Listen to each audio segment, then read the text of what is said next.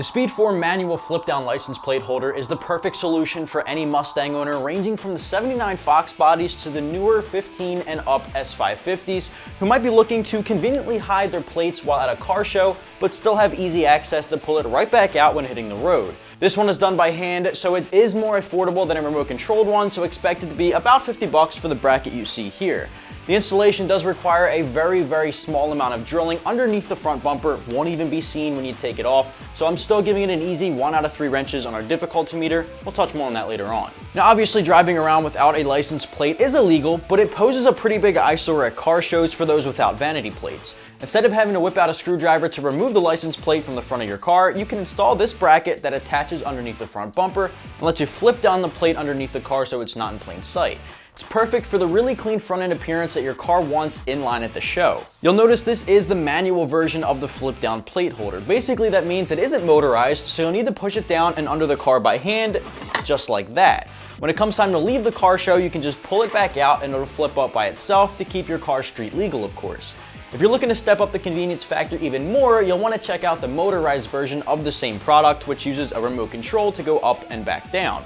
Of course, that'll run you a bit more money-wise, but it is something to just keep in mind moving forward. Now, the bracket itself is completely made out of steel, so it'll hold up against rocks and debris thrown at it on the road. You can pick up the manual option here for just about 50 bucks, which I think is a super affordable way to hide the plate, and it's easier than having to remove it every single show, especially if you're going pretty often during the spring and summer months.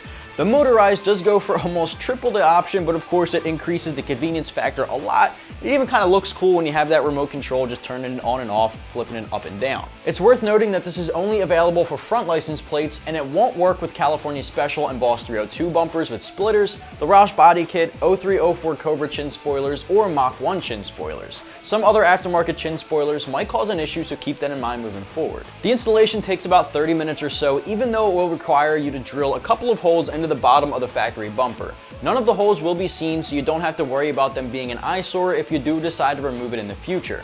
You want to have a jack and jack stands on deck, as well as a drill and a 9/64 inch drill bit, as well as a marker and a Phillips head screwdriver. The first thing you want to do is rip the e-brake up, jack the car, and support it on jack stands. Next, use the bracket up against the center of the bumper underneath the car as a template for drilling your 3 holes.